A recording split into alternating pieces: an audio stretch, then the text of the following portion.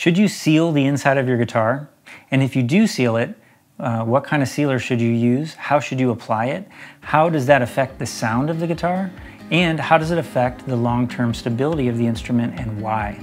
If you've been wondering about any of these questions, keep watching. We're going to talk about all of them in this video.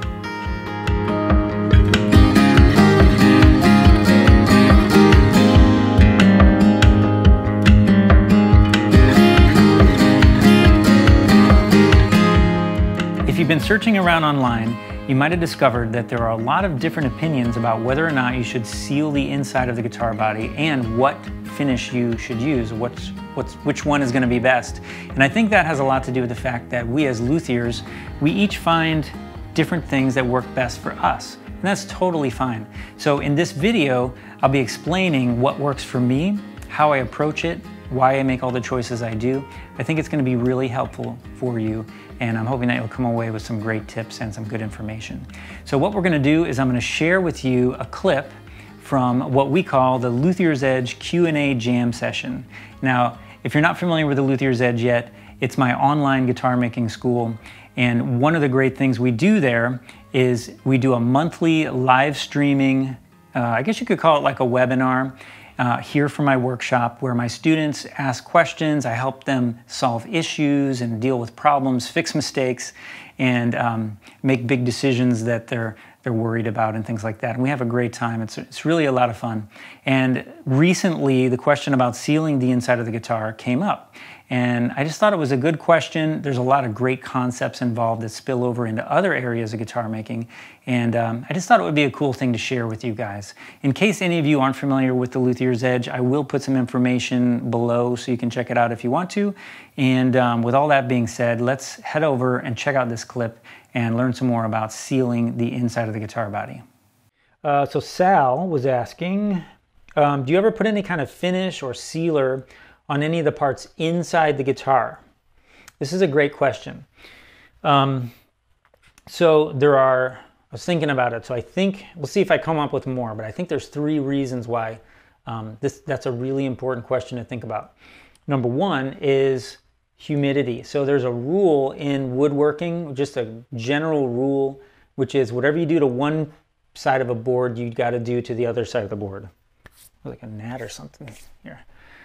Sorry, just like dive bombing me. So yeah, whatever you do to one side of the board, you do to the other side of the board. And the reason for that, I mean, there's probably several, but one main reason for that is humidity. So if I take a board, let's say the guitar top, let's say there's just a guitar top like this. Okay, let's say it's just like this. There's no bracing on it or anything.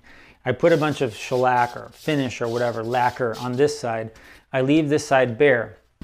When the humidity out here changes in the atmosphere, the part with the sealer on it is not gonna, well, it will absorb moisture, but just very much slower, because moisture goes right through finishes, which we know, right? Because we use a steam, like a thing we've talked about in past sessions is if there's a dent in your French polish, you can actually steam the dent out right through the finish, because the moisture does go through the finish, any finish, but at a much slower rate. And so this one though, if I walk into like a sauna or something, this side with no finish is going to absorb a whole bunch of moisture really fast. And so it's going to expand. And so what you're going to get is you're going to get the top, bending this way. It's going to get warped like that because there's an uneven absorption and loss of moisture because one side is finished and one side isn't. So that's one reason why I always want to seal the inside of the guitar. Okay, so there's humidity part, and when it comes to archtops, it's really, really important because the archtop expresses humidity gains or losses by the top of the guitar either rising or lowering in a surprisingly drastic amount, which is why most bridges have those thumb wheels, because it's just so much of a change.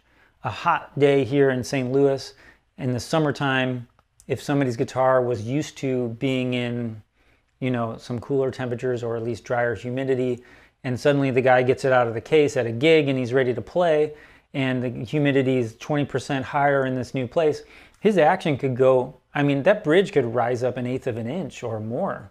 And his strings are going to be 1,000 miles off that fingerboard, you know?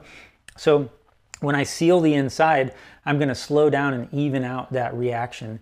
And that's going to protect against like shock to the wood over time. And it's just going to help in a lot of different ways. So humidity, that's reason number one. Reason number two is an interesting one, and that's sound. So the way that you treat that space inside the guitar is like treating a room that you're in. When I was in college, I got a double major. One was in jazz guitar, the other was audio technology. And I had the awesome experience of studying with a guy named Bill Porter, who was the sound engineer, famous sound engineer who did all Elvis's recordings, and Roy Orbison and all the famous guys of that era. And what was cool is he was good at, that was before all the fancy tech that we have now, and he just knew how to listen to a room. And I think that was one of the things that got me dialed in on my hearing and perception and like understanding what I was perceiving in a different way, a more clear way. When I started making guitars, I heard about the humidity issue, and so I started using albumin, which is egg whites, and sealing the inside of my guitars with the egg whites. And the interesting thing about egg whites is it does seal it, but it keeps the surface on the inside kind of rough. It doesn't smooth the surface. And so here's what's interesting about albumin. So you use albumin if you don't want to create a reflective surface inside the guitar. And there's sometimes you want to keep that dry, woody sound inside the guitar. It's less echoey, for lack of a better word, and it's more of this dry, rough, woody kind of voice, which is pretty cool in some cases. And then in other cases, you might want to use shellac or something that's going to be a shinier surface, and it's going to really kick up the high frequency action inside the guitar. It's like painting a room with gloss paint, you know, or painting a room or doing a room like with a rough wall like this. The sound, you might be able to imagine the sound, maybe you've experienced that in your house or something before. And so we're also controlling that. So we're looking at humidity, and then we're deciding, do we want to make a reflective room inside that guitar? Do we want to make a non-reflective room in there? And it's really fun to be able to control that. Now for me, I just like to put shellac in there. I like the balance of the fact that I'm putting shellac on the outside and shellac on the inside. And the only real subtlety that I do is on archtops that are made out of maple. I do a heavier coat of shellac because the maple already is less active in the higher frequencies, and when I put the shinier shellac on the inside, it's going to bump up that a little bit, and it just gives it a little more sparkle. It gives it a little more resonance, and it kind of comes through too. It's not just, doesn't just stay inside the guitar. It changes the voice a little bit. So and it helps the bass a little bit too to be a little more focused, I think. That's just my perception, but or my feeling or whatever, opinion, I guess, because those things are so hard to like put your finger on. But for rosewood guitars like Cocobolo or something that's got crazy high frequency action going on sonically in like a classical or a steel string, more so on a steel string, I'll still use the shellac, but I'll do less and I'll do a lighter coat. So in that case, I'm trying to keep the wood more to like the albumin kind of rougher wood thing. I'm not trying to like add more to already busy trebles and already reflective environment, you know, but I want to seal it. So, and then the third thing is the shellac just looks awesome, especially on an archtop. I love to look through the sound hole and see that maple just blazing out of there, you know, on the inside. To me, I just love that. It looks really cool. So yeah, so I think that was a really good question.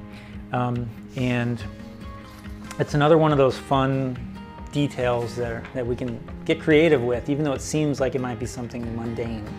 Well, I hope you found that useful, maybe picked up a few tips and tricks, possibly even deepened your understanding of some of the factors at play in keeping your guitar stable and fine-tuning that sort of reflective or non-reflective space inside of the guitar body.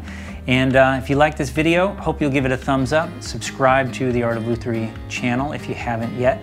You can also head over to theartoflutherie.com for a whole bunch of articles and tips and videos and guides and all kinds of great resources for guitar making. And of course, if you want to check out the Luthier's Edge online guitar making school, you can find that information there as well. All right, thanks for watching, and I'll see you next time.